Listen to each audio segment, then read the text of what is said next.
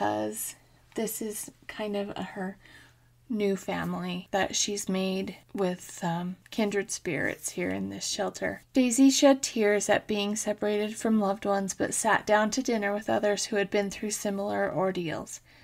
The survivor, now 25, said, "Christmas Day was hard. I missed my family massively. It was heartbreaking. We spoke on FaceTime and I had a little cry.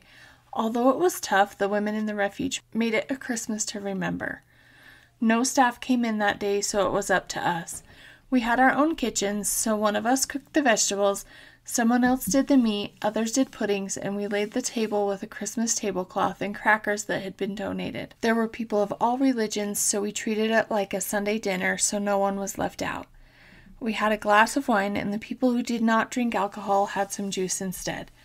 Then after dinner, we pulled all the cushions on the floor and watched a Christmas film on TV.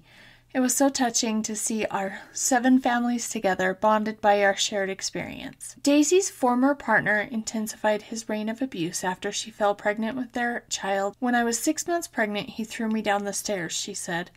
"He told me to say I'd been tripped. The midwives kept asking if there was abuse in my home, but I kept repeating, I tripped. They ended up getting social services involved, who said he was a risk and had a prison record. I knew he was dangerous, but I was scared of him. I felt overwhelmed. I did not know who to trust, but my social worker really understood about domestic abuse. I started trusting him and telling the truth." Together with her 6-month-old son, Ben, Daisy first moved to a refuge on the other side of the country, and still traumatized by the abuse, she found the accommodation too big and encountered others who had problems with drug addiction. The Women's Aid volunteer said, "At this point, I still did not realize how serious the abuse was, and I still felt controlled by him. Although I had left him physically, it was like his personality was trapped inside my head. My hope is that people realize that they are free to leave. Leaving is one of the most high-risk times for a survivor because the abuser usually gets violent.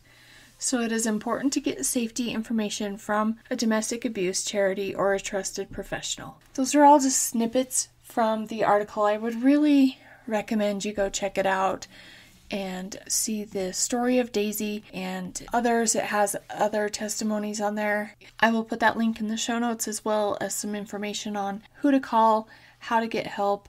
If you're in a different country, seriously send me a message. We'll figure something out. I definitely want you to get help. Be safe, stay safe.